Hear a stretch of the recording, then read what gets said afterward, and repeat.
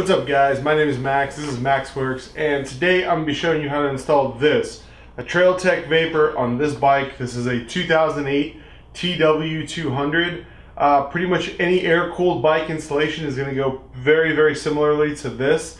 I've installed a number of these kits over the years. I am not sponsored in any way by Trail Tech, but they make an excellent product. I've installed these on at least 4 or 5 bikes. Both air and water cooled over the years, and I really love them.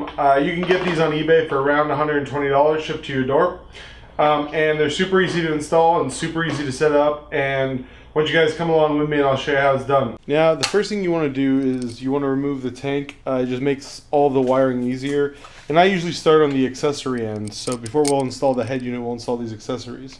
So let me show you what I got here. First thing is this guy right here. This is a thermocouple. It goes on the spark plug and it will measure your engine temperature. And then this guy right here is your RPM sensor. And what we're going to do is we're going to wrap this around the spark plug coil. The spark plug wire going to the boot.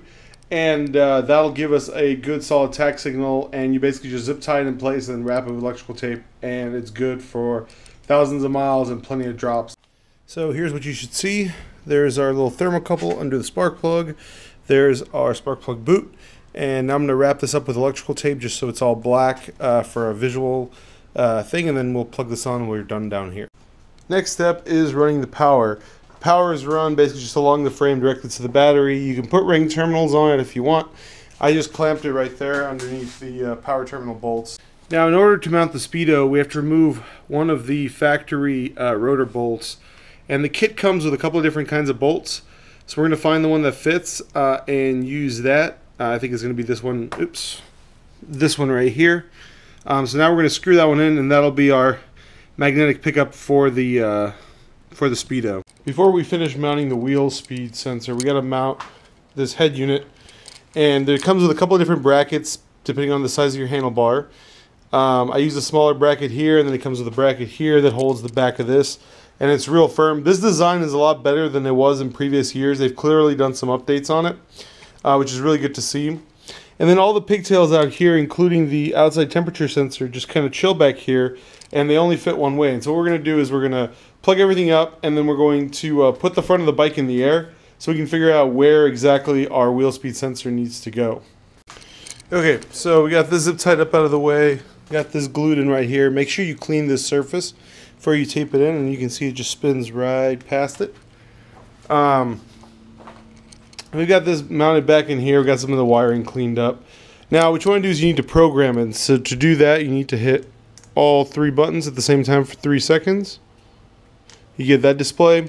First of all, miles per hour, kilometers, tire. This is your diameter in millimeters times 3.14 for the circumference.